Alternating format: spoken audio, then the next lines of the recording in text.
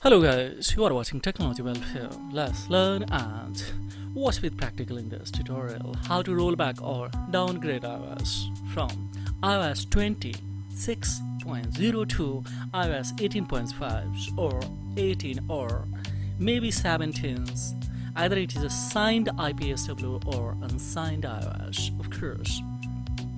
This can be possible, but of course if you watch step by step and do it, if your iPhone is not recommending to a downgrade, however, of course, by these techniques you can downgrade. So don't worry, without losing any data, without jailbreaks is not required, and the point also without any hassle at your home with the help of laptop or PC you can do it, not automatically.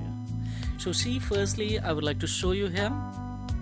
If I backs, and then of course we will have to come in a setting. So let's see, tap on a setting to of course we will come in a general, click on a general to of course click on a software update, and it seems that it's up to date, guys. Here of course, see here it's up to date. This is a beta version that I have now.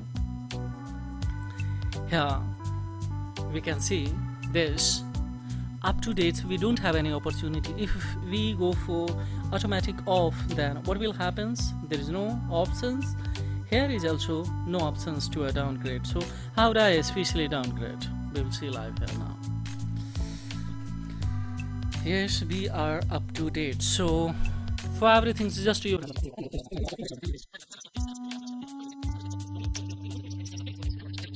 Here right now we would like to the imports. So how would I just simply let's import. We have kept on this desktop this IPSW, so now it has been imported quickly. Now see what we will do, guys. Here right now, simply just without losing any data, if we would like to then we will select the retain user data.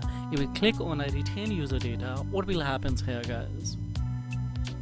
If we click on a retain user data, then it would be all the apps and application would be retained. If you go for quick flash, then of course you will be able to lose your data. If you go for fixed flash, then of course you are going to only once you will lose everything, so all the data, but you will be able to go for the fix.